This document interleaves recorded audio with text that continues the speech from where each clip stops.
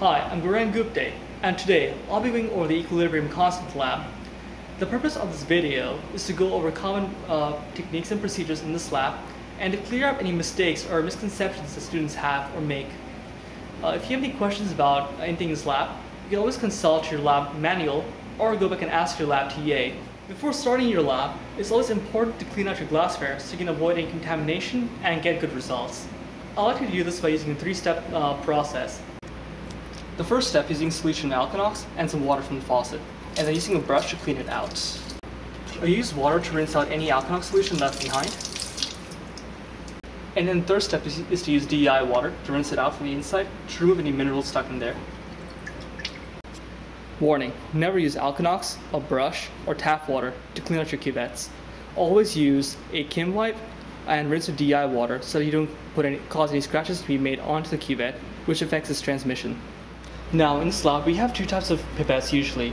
The one shown here is a graduate pipette which starts measuring from the tip, and that's the one you'll be using in this lab for this experiment. However, there's another pipette which looks almost exactly like this, except it starts measuring at 10 milliliters. That's a very different pipette used for a different purpose. You use it like a burette for measuring solutions out and pouring a set amount of solution into another beaker. The proper way of using this pipette is to drop the solution using the wheel, lining up the bottom of the meniscus with the appropriate line, and then, very important, using the trigger at the very end to dump your solution into the appropriate beaker. It's okay to use the same pipette for both the iron nitrate and the nitric acid. However, you want to take care that we don't cross-pollinate by using the same pipette to also take up the thiocyanate.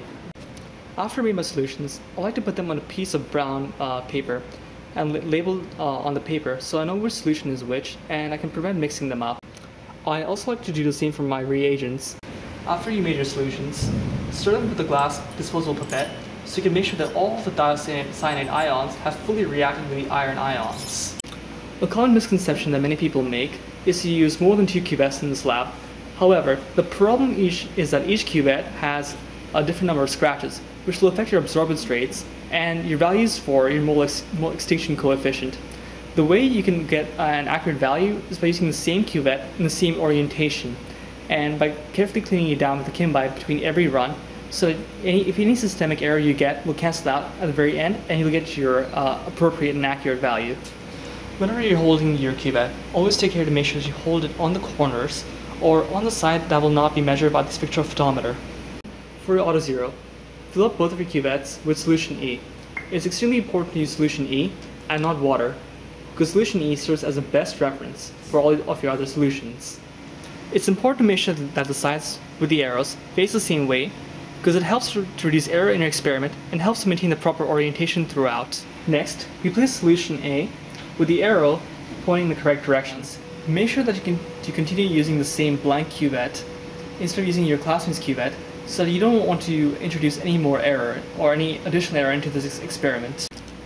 After dumping the solution in your cuvette into the waste beaker, you can go back, get your next solution, and be sure to rinse your cuvette with that solution first.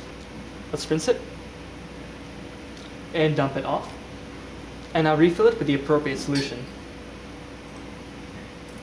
Okay, so now that we have the maximum absorbance values at the wavelength we want, we can go back and use these absorbance values to calculate our mole extinction coefficient. The procedure for doing so is in our lab manual. In part 2, it's extremely important to use the part 2 solutions. This is because if you use the part 1 solutions in part 2, the reason why we used part 1 solutions was because we wanted an excess of iron to react with all the thiocyanate, to drive the reaction to the right by Le-Chatelier's principle by having excess of iron nitrate. However, in part 2, if you use the part 1 iron nitrate solution, then it'll once again drive the reaction all the way to the right, and we won't get the proper equilibrium value. We'll be using the same pipetting procedures for transferring our solutions into the appropriate beakers. And also, we'll be repeating the same procedures with our cuvettes. After getting your results for the absorbance for the maximum wavelength for your part 2 solutions, you can then go back and calculate what the equilibrium values are. The calculations are discussed more in your lab notebook. When you're disposing off your waste, let your waste go into the heavy metal container. You can also dispose off your glass pipette into the glass disposal box. Make sure to put it only in the glass disposal box so it can be recycled, because it's good for the environment. Overall, I hope you'll have had fun in this lab. And remember guys, stay classy.